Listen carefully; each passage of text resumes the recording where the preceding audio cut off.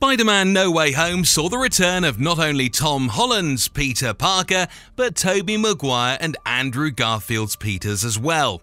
Seeing the interesting dynamic between the three Spider-Men shows us that despite being the same person and having the same motivations for doing the things that they do, they are vastly different when it boils down to their characters. This was necessary, and quite frankly, I'm glad that Marvel didn't try to change the characters to fit the arc of the story. The way how every Spider-Man slings a web a different style, swings a different way, and generally the way they behave and speak is an apt reflection on what they have gone through in their universe, and it is important to acknowledge that this part of them still exists. And, for all we know, they could make a comeback in their own standalone films in the future.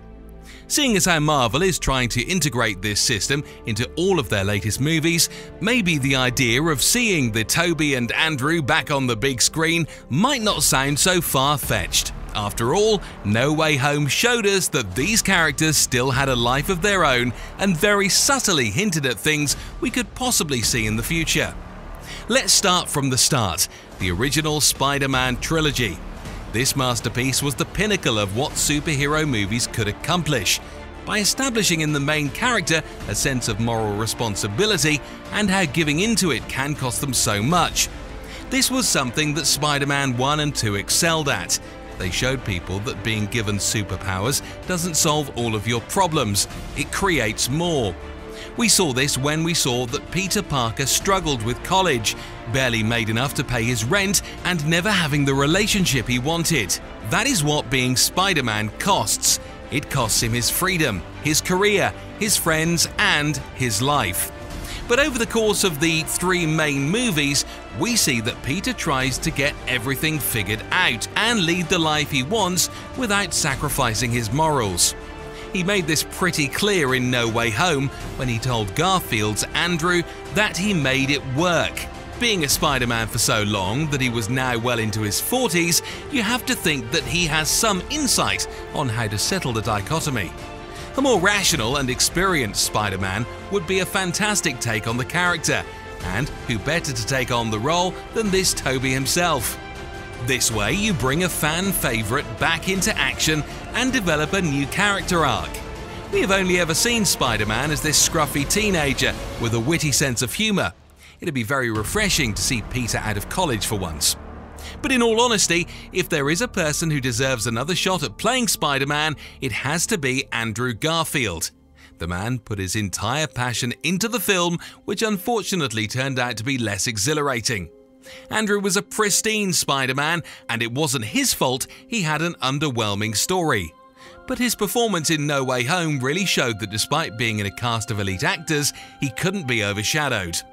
Personally, I loved The Amazing Spider-Man 2 because it brought something new and refreshing to the scene. I'm not just talking about a more vibrant New York or the new Rogues Gallery or even the phenomenal stunt work.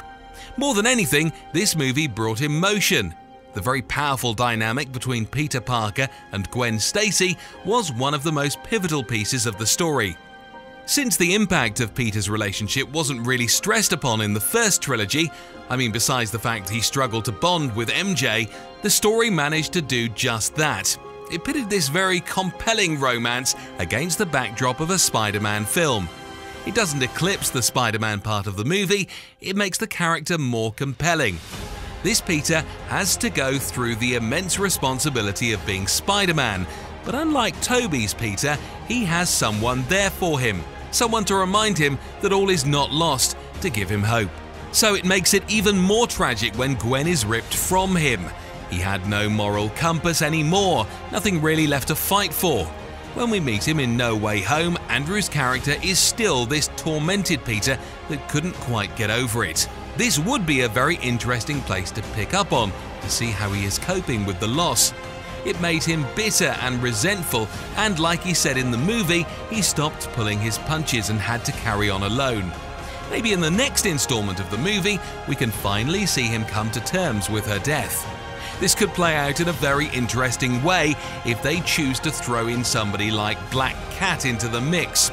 Who knows, maybe taking on the street-level anti-hero could be the light to guide him back to a normal life. And finally, that brings us to Tom Holland's Spider-Man. We know that the theme of responsibility runs deep in Spider-Man lore, but there in his first two movies, we have seen Peter do anything but. He is usually reaping the rewards of being under the wing of Tony Stark, gets a custom-built suit, an invitation to join the Avengers, and even fighting off his enemies. The villains in the first two Spider-Man movies sees him go against people that have a bone to pick with Iron Man, but treat Spider-Man as an afterthought. So this means that Peter spends the entire first two films basically playing an errand boy. He has no association with his villains and no meaningful relationship to build on, like in Tobey's and Andrew's movies. But that all changed with No Way Home. In the beginning of the movie, he didn't run off to Doctor Strange for help concealing his identity. But at the end of the movie, after seeing what it all cost him, the destruction of his city, the detriment to the lives of his friends, and the death of Aunt May finally showed Peter what it means to be held accountable for the choices you make. And he had to learn that probably the hardest of all.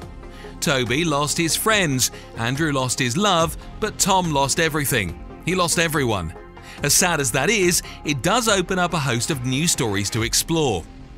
It sometimes seems that with the introduction of the multiverse and alien invaders, people have forgotten what friendly neighborhood Spider-Man is all about. Since Peter has lost his identity, that includes his friends, his family, and even the Avengers. This means that there will be no fancy adventure to derail this Spider-Man from fighting small-time crooks and petty thieves. This could be the perfect opportunity for the writers to introduce Stanley Carter or the Sin Eater. Also, let's not forget that Spider-Man is not the only superhero that dons a red costume and fights crime on the streets of New York. Yes, I'm talking about Daredevil. Knowing that Charlie Cox is reprising his role as the Man Without Fear, this could be the start of a marvelous friendship. Anyway guys, those were my theories about what we could expect from the next Spider-Man movie. Feel free to leave your ideas in the comments below. Don't forget to like, and for more content like this, keep it at KRTV.